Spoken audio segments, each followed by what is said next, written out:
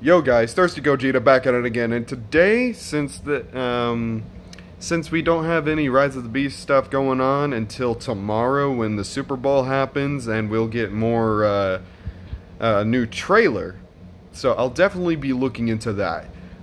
But today, I wanted to talk about my overall view on the new, what's been basically going on with Godzilla as of lately. And new movie from Toho may be coming out either midway this year or maybe at the end of this year, sometime later around fall, which would be nice. I mean, if they were to release it on November 3rd, that'd be very cool. That's Godzilla's anniversary. And it's literally a day literally before my birthday on November 4th. And that would be very funny. And it would give me an excuse to probably go to the theater on my birthday. If they even show it in American theaters at the time, which I highly doubt they will. But anyways, the new Apple Plus Godzilla show.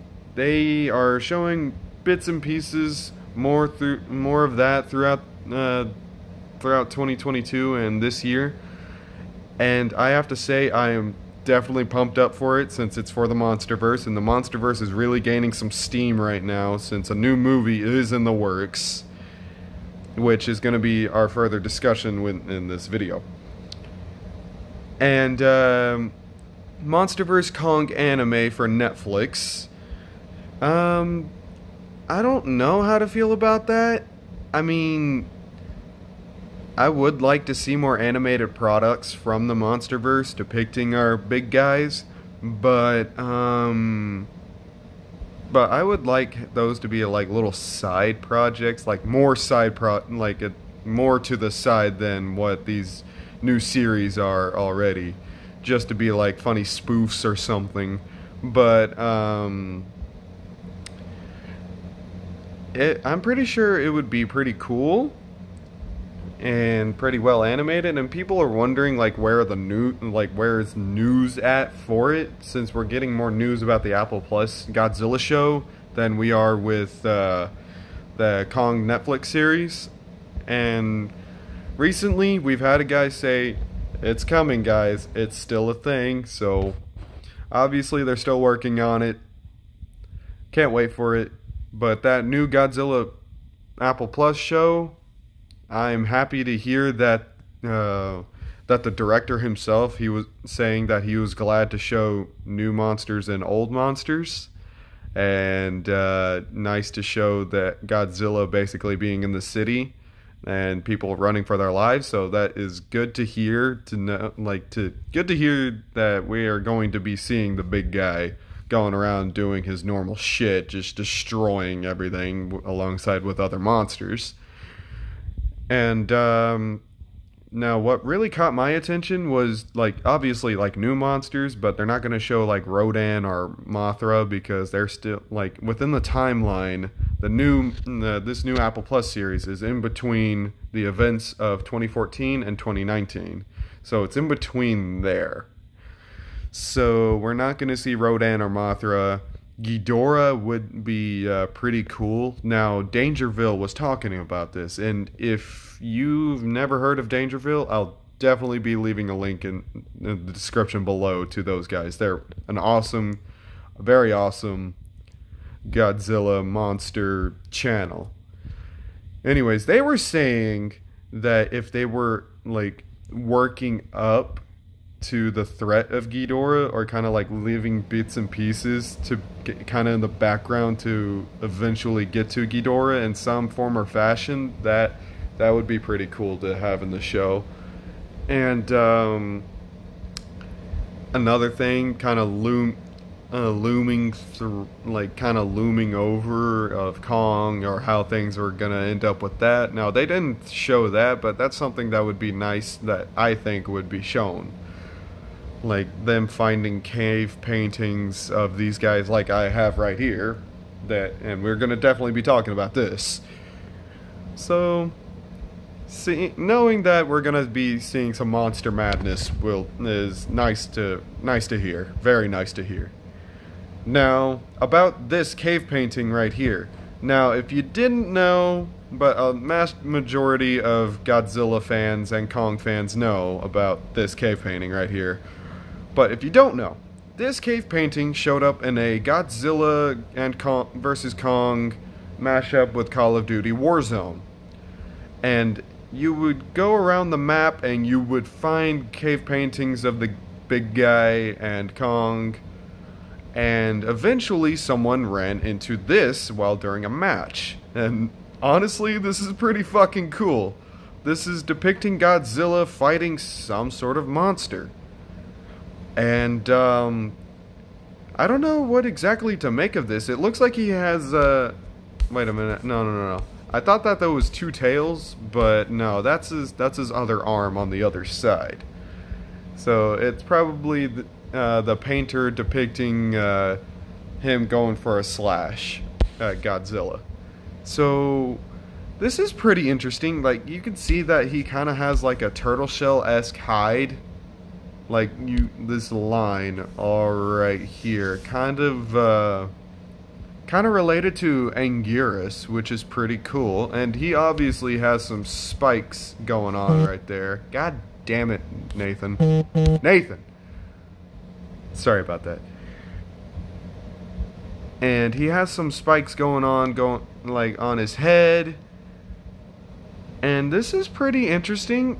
It could end up being an original thing, like an original idea that the MonsterVerse like allowed the Call of Duty creators to do, or might be kind of giving us an idea of what the new Godzilla and Kong Origins monster might, like a villain might be, which would be pretty awesome to have a new original monster. But a lot of people are really wanting a Toho monster, which we'll get onto that later on in this video.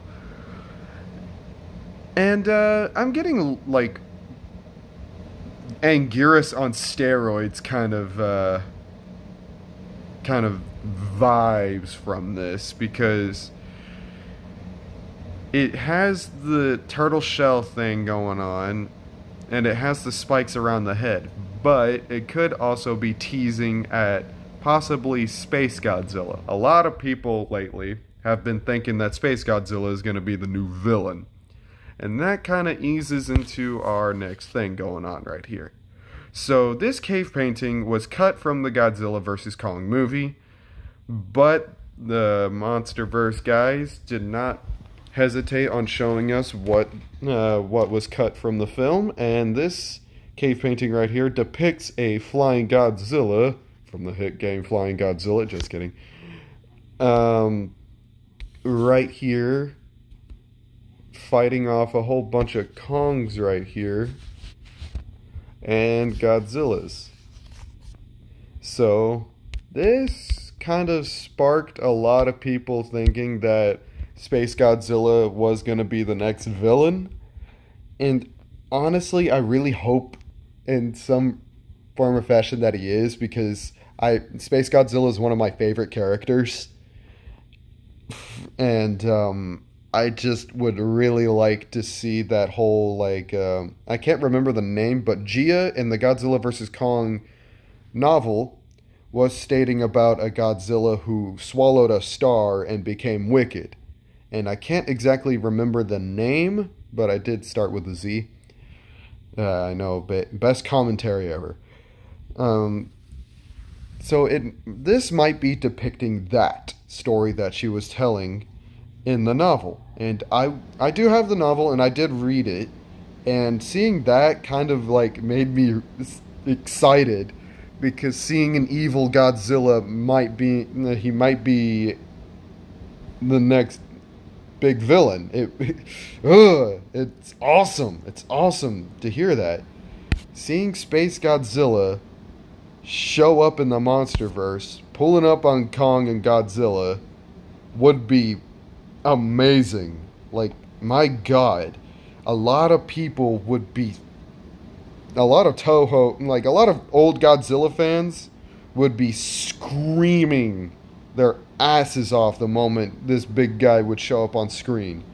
And honestly, I would too. I mean, a space Godzilla, that's very marketable as well. I mean, look at this Godzilla versus Space Godzilla movie. That movie was big. It was amazing. Now, was it a big cap-off like the Destroyer?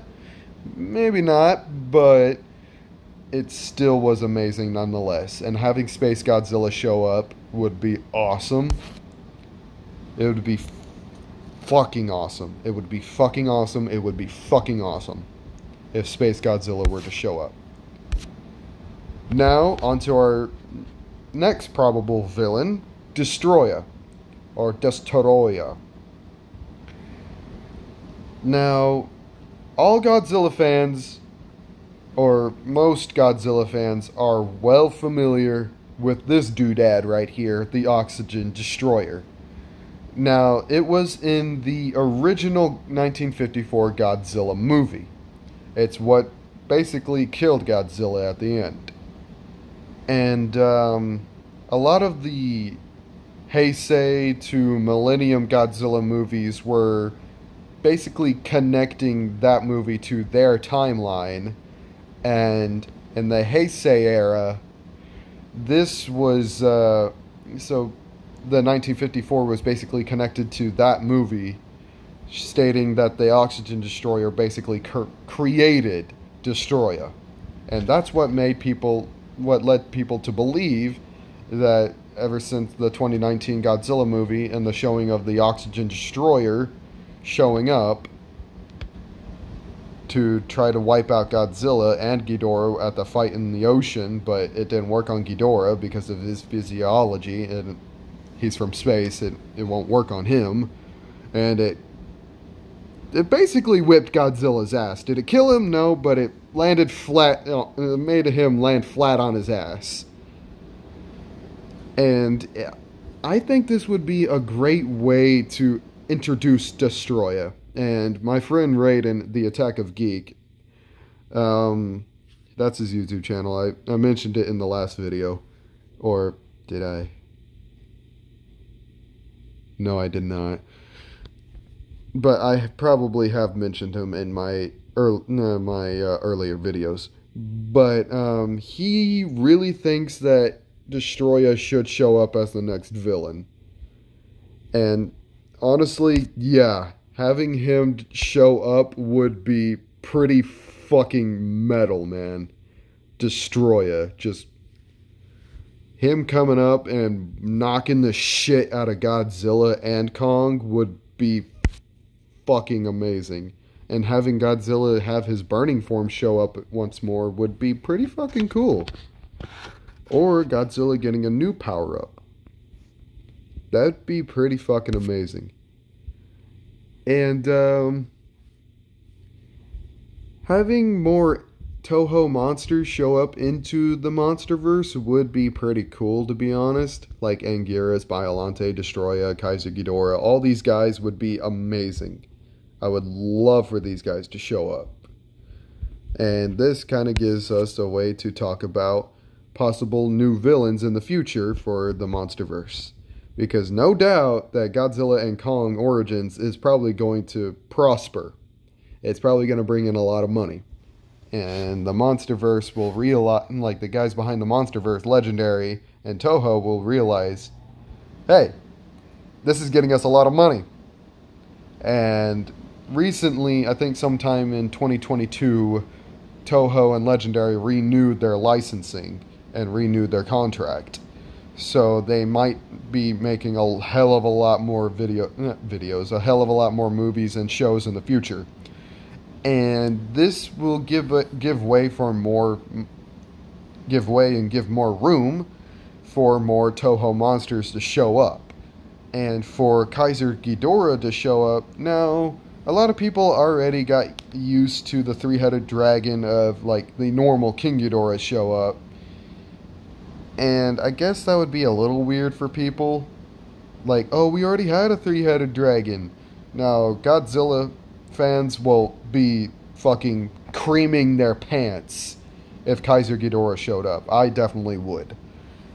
And he's one of the most powerful Ghidorah variants to date, even with all these newer ones showing up.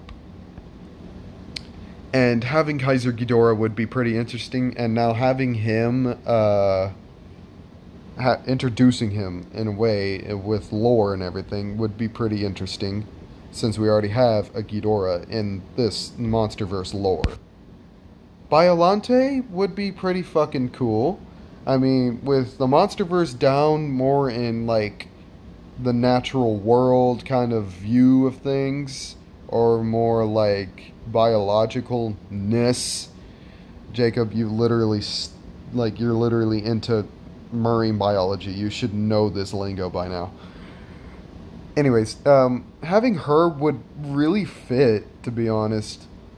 Like, all the flowers and all plant life show up, it would fit. It would really fit. Now, showing how she would come to be would be the interesting part, because she came to be with a human soul and Godzilla's DNA, and a rose, obviously, and